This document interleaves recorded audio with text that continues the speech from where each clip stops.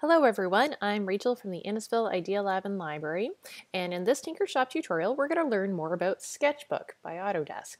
This is a free program and software that you can now download onto your desktop computer, your laptop. You can download it to your tablets or to your phone. It is available through iOS and on Windows as well. So first thing that you're going to do is you're going to go to your app store and you are going to download the program. Once it's downloaded, you can hit open. And when you first open Autodesk, there should be a blue button that does appear, and it'll ask you to go over a quick tour. This is going to be a quick feature of all the programs. It will go over all the different tools and features that's offered in the program. Now over to your left-hand toolbar, you're going to actually see a whole list of different pen tools that you can use. Every time you click on one of them, and you'll notice there's a gray tab over here. This can select either the size of your brush, and the one below it, clicking on dragging it, it selects the opacity. So we're just going to use one of our markers here, and if I hit the icon at the very top, this comes up with the entire library of different brushes and tools. You can use traditional ones, blending tools, patterns, swatches, and splatters. There's a whole bunch of different options. Now we're going to just choose one of our marker tools here. I'm going to click on the tattoo anchor. When I go over to the canvas, and I suggest using a stylus for this program. It makes it a lot easier. You can press and drag, and it should pick up the different pressures from your stylus, and you can make a couple of different designs. Now you can also, again, as we mentioned, lower the opacity, and it'll make it a little bit fainter or less flow. Up at the top here, in the top toolbar, you'll have your undo button, and you can undo the last step that you did. You'll see another little icon here, and this icon, it lets you know that which paintbrush is selected. It'll also let you know what opacity is set at, so we can up that if we wanted to. And then here, it'll actually, if you click on it, you can select which color you would like to select.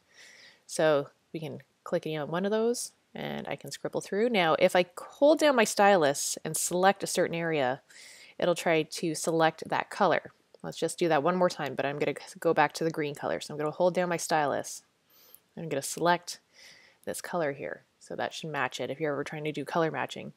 Over to the right-hand side of your page, you'll actually notice there's another bar here with squares and a plus symbol at the top, and also another color wheel. This is known as your layers. So you're able to add different images on top of it, and what that means is one drawing image could be on top of another, and it will not affect the one that's below it. So I'm going to click on this one square, and you can notice it's highlighted with a blue highlighted outline on it. I'm going to go back over to my brushes, and I'm going to select a different color.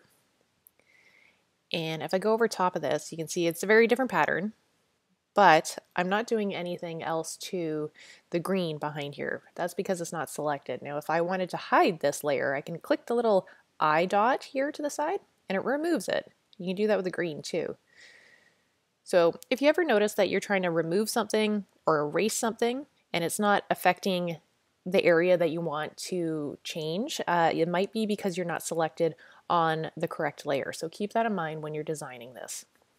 Now, the other fun part is you can actually hit the plus label here. That will create a new layer. Or if you want to delete a layer, you can actually just click and drag it up, and it turns into a trash can, and you can also get rid of it that way.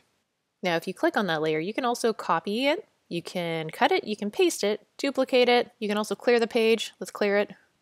You can lock that layer so nothing will be able to be changed about it. You can also go into HSL adjustments, and this is a way that you can change just the color tones of it. Let's go to done.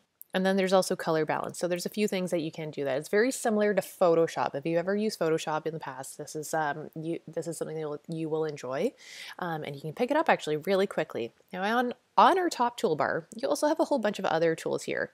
There's a select tool, and you can also do the same thing. You can select areas, you can select shapes, you can select text. You can also use a magic wand and do things like that. Here you can actually transform. So if I bring in an image, we can adjust that. Here is our paint tool. So if we wanted to just do the whole area and fill it in, we could do that. So let's go to a purple and fill that in. We're gonna do that whole area. Now at the top here, you can see there's a couple of fades, so that's kind of neat. And then we can try to change that. And you can also have a bit of a tolerance with that too if you wanted to.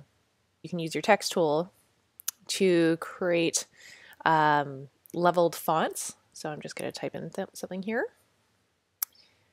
You get a chance here to also change the font styles. And then you can also distort. So that's where that little area comes in. You can make it bigger or smaller. You can move it around. If I hit done, this ruler tool will give you guidelines. So you can tap and drag the ruler and move it to a point. Use your 2 fingers to rotate and double tap. So if you want to rotate it, you can click and drag with 2 fingers. You also have a curve option, and same thing. You can do different things like that. Ellipse to make something super round. Maybe you want your text to go all the way around it.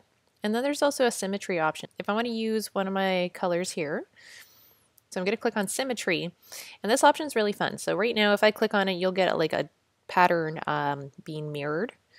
If you want, you can also do a horizontal one. This one's my favorite. It'll go into kind of like, you can create like spider webs with it and fun designs. Same thing if you wanted to be something a little bit more, I don't know, tribal, you could do that as well. Now over here you can create shapes. So you can draw an oval, make it nice and big, and that would also do a fun trick. So a little pattern over here. Same thing with square. But if you want to also turn it off, just click on that icon again and it'll turn it off for you. We're just going to blank it out there for now. Over here you can actually import an image, so that's super fun. You can go to your library. You can choose any kind of image. And you can make it a little bit bigger if you wanted to. I'm going to hit done. And then if I wanted to also, I can make a tracing kind of on top of it. So if I click on my one layer here, and I'm going to put the opacity just a bit down, and then I'm going to click on my top layer, I can then go over to my pencil tool, and if I wanted to, I could kind of start coloring it in and painting it. Or I could also just click on this, drag away, click on my actual image. I'm going to change the opacity. There's ways that you can actually edit this as well. So I've changed the color here. Now if I click on the solid square here, I'm going to click and drag, and it's just going to kind of paint can all of my images here. So that's fun. Same thing, if you make a mistake, just hit the undo button and it'll go back to it. This first icon here, this is where you can actually save your sketches. So if I wanted to, I could either hit share, gallery, let's click gallery, save current sketch. And it'll bring you back to the gallery of things that you made. This was one that I made in the past. We're going to try something brand new. So I'm going to hit the plus menu here and I'm going to hit new sketch. I'm going to say yep and create. And we're going to do something pretty funky today. So I'm going to choose my brush and I'm going to go down to my library. And again, here you can have your size, your flow, the wetness. If you go into advanced, you can also do pressure. So you really get a good chance to do a whole bunch of different options when you're using these tools. And the more you play with it, the better you'll get at it. But let's go to library. I'm going to look for like a splatter. And I'm going to pick some real neon colors here. So I'm going to make my brush stroke very big. And I'm just going to click and click. And it's a little bit strong, so I'm going to do it faded.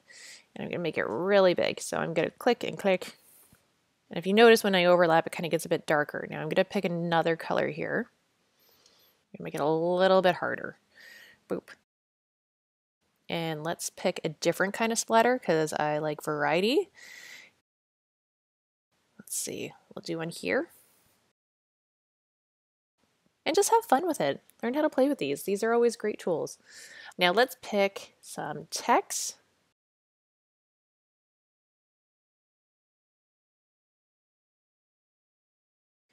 So let's first change our text font or color, and we'll give that,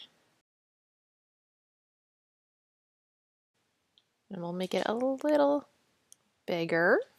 And let's choose a different kind of font. I'm going to distort it just a little bit so I can kind of move it around a bit here. I'm going to pinch.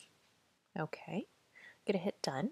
And now that I've got my text here, I'm going to click on my layer again. And what I'm going to do is I'm going to hit a duplicate. So there's going to be 2 here. Now when I click on this one, I'm going to use my paint can.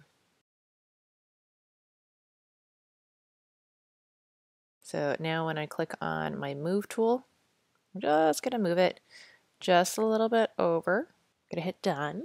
Now if I wanted to also like do some fading, I could try to erase some areas and maybe have this like a little glow behind it. That's an option.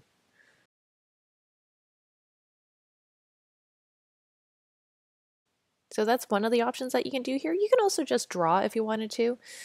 Now, if you want to save it, you can also have a few different options. You can go back up to your menu here at the very top, and you can also share. You can hit share here, and you'll have an option to do it via email, save it to your library. So that's an option. You can also just save it in your gallery. That's some of the fun things you can do with a sketchbook. This is actually one of my favorite apps for doing digital drawing or digital designs. It's very user friendly, and the more you get to know it, the better you get at it. So I suggest you get a chance to go and play with that, and then post and share some of the great designs that you've made. We want to see your artwork.